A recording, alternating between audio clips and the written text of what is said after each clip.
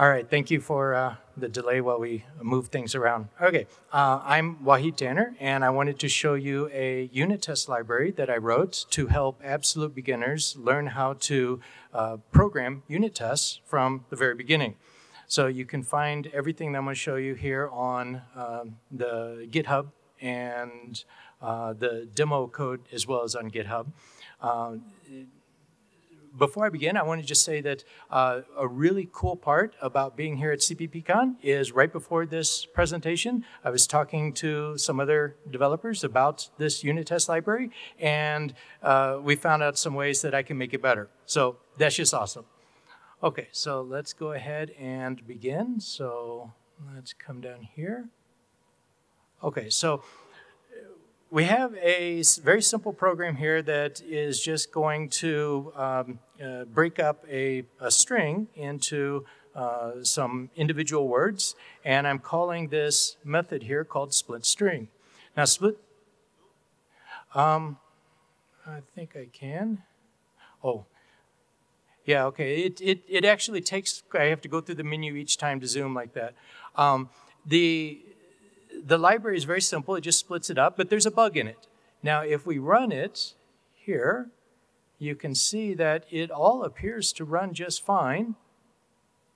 Now this one I can zoom. So it splits up the words line by line, and everything appears to be fine.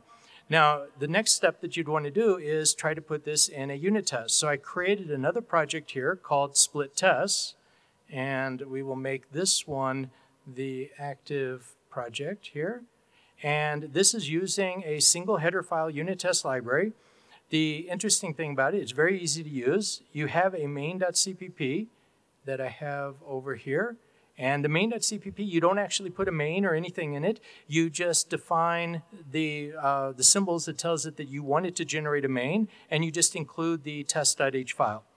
Everything that you want to actually do, you put in these scenarios, and you would write it as if it was just a method, just a function. I'm calling them scenarios here. All you have to do is include the unit test file, and I'm including the header file of the string util. And if we build and run this, you can see what the output of this looks like. And let's zoom in a little bit on that.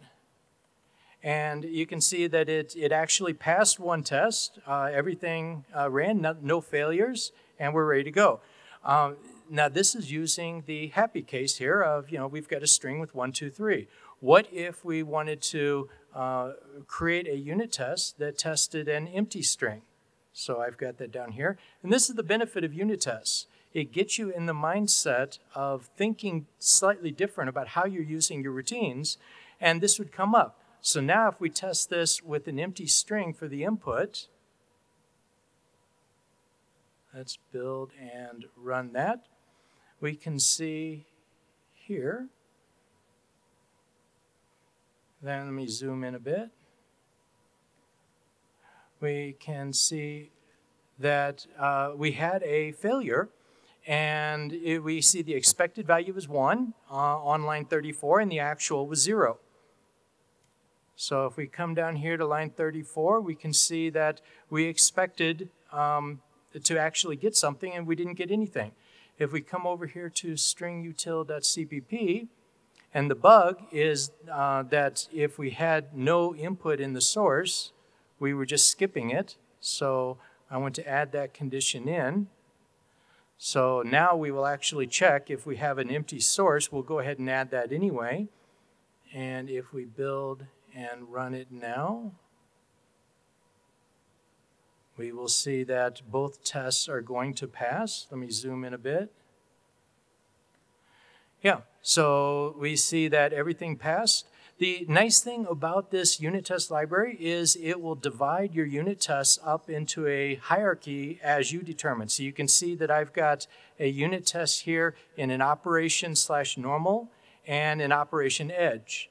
So you can group your unit tests more at a higher order level, not just by which CPP file your unit test appeared in. So it's a nice way to do that. That is, yeah, that's all I have. Thank you.